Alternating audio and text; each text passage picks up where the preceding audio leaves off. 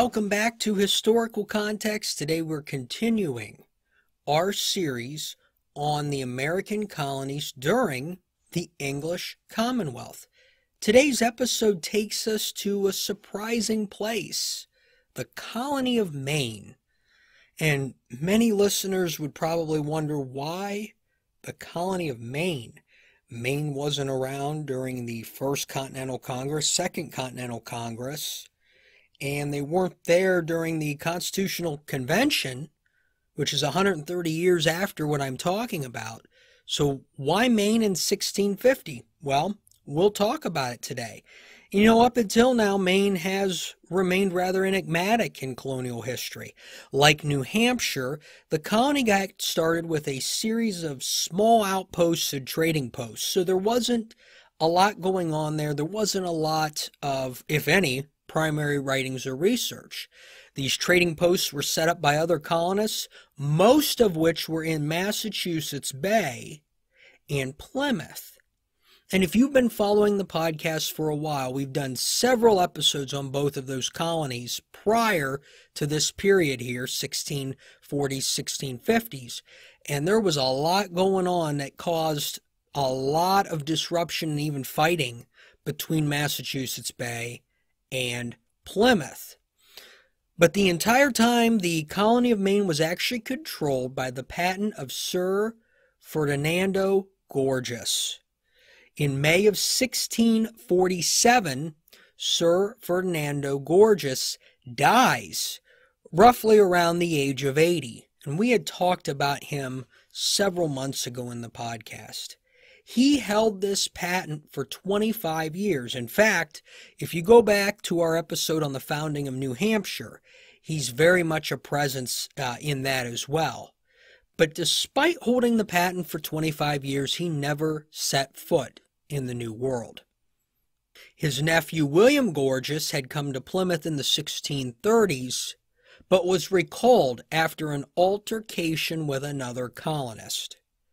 In 1649, Thomas Gorges, nephew of the late Ferdinando, brought 3 villages together to form the independent province of Maine.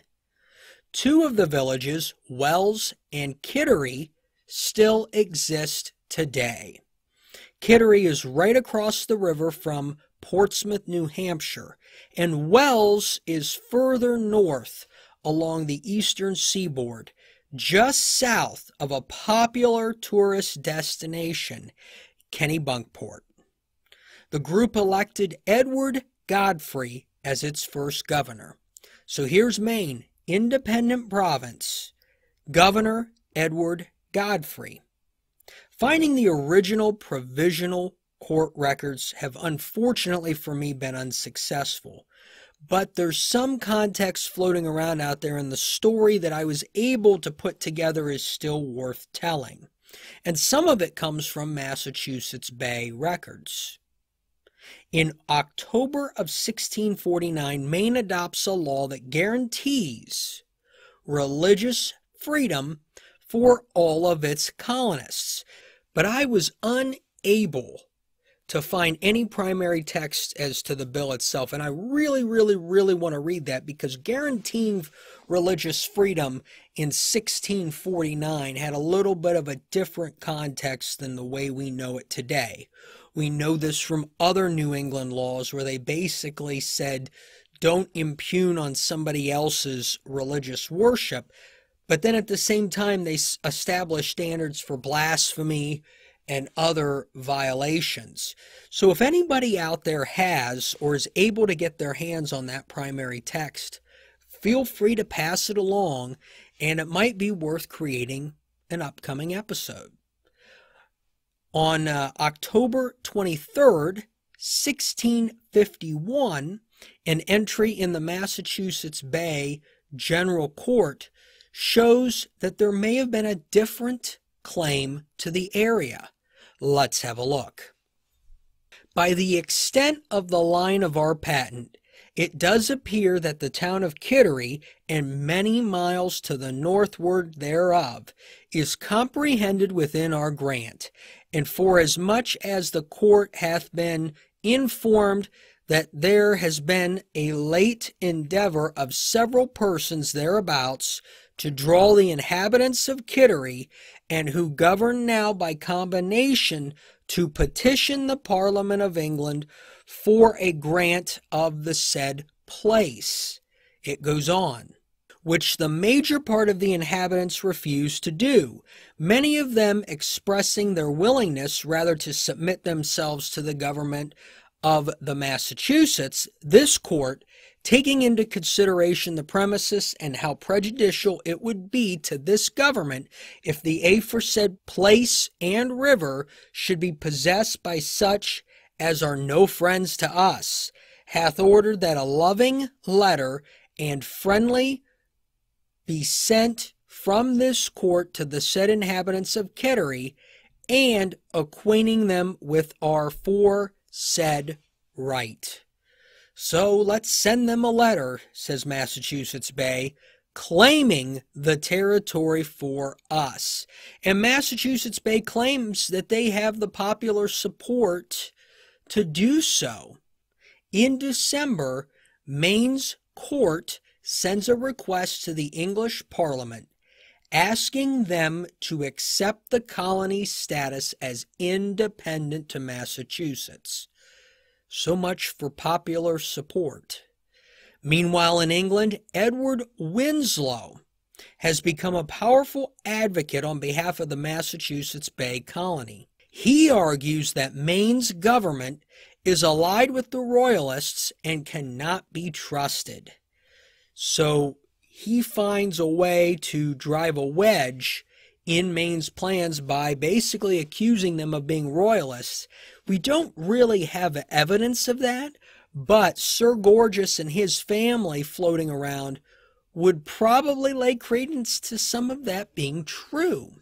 Massachusetts Bay officials enter the province of Maine and force its population to submit to them. While accounts vary as to the level of force that was used, it is clear that Massachusetts Bay was not going to tolerate the presence of anyone acting under a different authority than theirs. On May 31st, 1652, the Provisional Court in Massachusetts weighs in on the Maine Territory issue. Let's have a look at the writing. Concerning the north line of this jurisdiction, it was this day voted upon our charter that the extent of the line is to be from the north line of our patent, northernmost part of the river Merrimack, and 3 miles more north, where it is to be found, be it 100 miles more or less from the sea, and thence upon a straight line east and west to each sea. So Massachusetts Bay is laying down its claim. Edward Godfrey decided to personally sail back to London to plead for the recognition of the Maine province. The Massachusetts Bay Colony seized and divided Godfrey's estate, leaving him with nothing in colonial America. Back in England, Godfrey would find himself living on borrowed money, and he would end up dying a pauper. The Massachusetts Bay Colony in 1652 achieved its expansion and, for the most part, its autonomy. But how long would that last? We'll have to wait to find out. But next week, we head to Connecticut to see how the witch trials are going and whether or not the colony is changing anything because of the new government in England. Next time on Historical Context.